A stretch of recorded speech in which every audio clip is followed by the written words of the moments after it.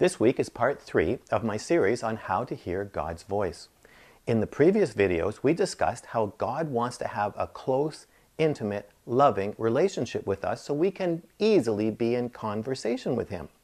The problem is that there are so many factors that interfere with our ability to hear God's voice. The greatest block to hearing God's voice is when you don't think it's possible to hear Him. So when He speaks to you, you just presume it's your own thoughts and you miss His voice.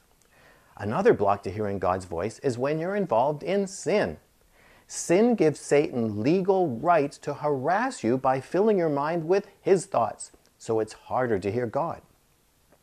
Anything that affects your thinking, feelings, and emotions will affect your ability to hear God's voice. If you're struggling with depression, anxiety, or bipolar disorder, mood swings, and you can't shut your mind off, it'll be much harder to hear God's quiet voice speaking into your mind.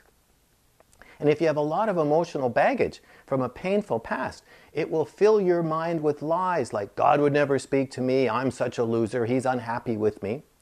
And Satan loves to fill your mind with his thoughts to keep you upset and distracted from God's voice.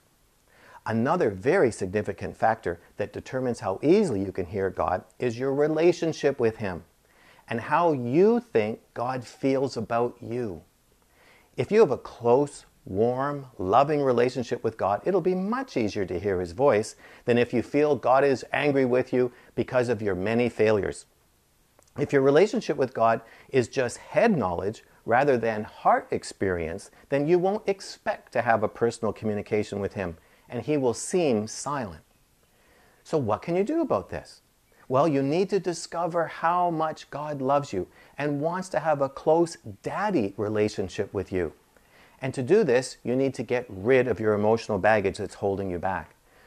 God wants you to hear His voice, so He will help you get rid of these obstacles if you let Him. And I have a lot more information on how to hear God's voice in that 5-part video series, and there's links to that below. And there's lots of information on my website on how to get rid of emotional baggage, how to understand and treat mood disorders, so these obstructions can be dealt with God's help. So to live a transformed life, you need to get rid of all the hindrances to hearing God's voice. Now I want to hear from you. How did you clear your mind and get rid of those obstacles so that you could hear God's voice? Tell us your story, because we want to benefit from your experience. And just leave your comments in the box below. And if this is your first visit here, you need to get my free self-assessment guide. And to do that, just subscribe to my free weekly email newsletter by filling out the subscription form. And you know where it is. It's always right there. And I'll talk to you again next week. But this week, listen for God's voice.